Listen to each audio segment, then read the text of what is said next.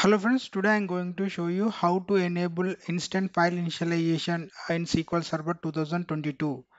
So previously we used to do the same time using local security policies, but SQL Server 2019 onwards, Microsoft has given the same option to change from SQL Server configuration wizard itself. Open SQL Server configuration manager with run as administrator privileges. Select the instance either 2019 or 2022. Right now this video is limited to 2022 version, and select that and double click on that.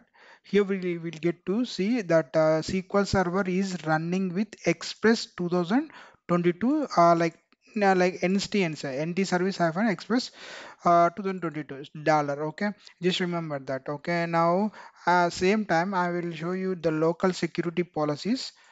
Uh, Come no local security policies, user rights assignment, uh, perform value maintenance. Here previously I don't have any NT service SQL Server Express 2022, right? Okay, keep that open, down, minimize, and go to advanced option here. Here you will be able to see the instance file initialization option. Select that option. Here you will see that same option, we call it as a grant perform value maintenance while installing the SQL Server and the local security policies as well. Okay, select that and proceed to yes. Now click apply.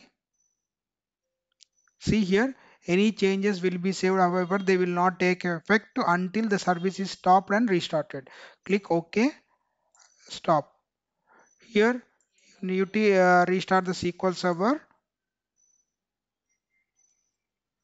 Make sure that you have discussed all these down for with your customer or client for your downtime.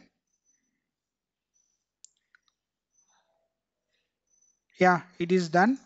But let's see that user it is there or not. So open this window. So but still not at the reason is you need to restore reload it. So file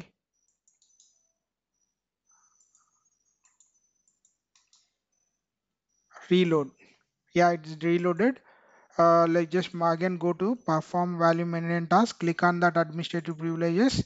See, now NT service, that service account should be get added into this like perform value maintenance task properties.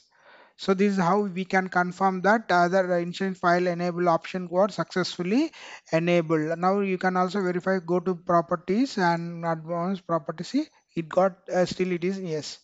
So this is how you can enable and can confirm to the customer. Okay, and finally you can drop an email by saying this screenshot and that screenshot as well if you want, and you can this screenshot is enough, and you can drop an email to the client saying that you have enabled instant file initialization for the respective instance. I hope you may like this video. Thank you.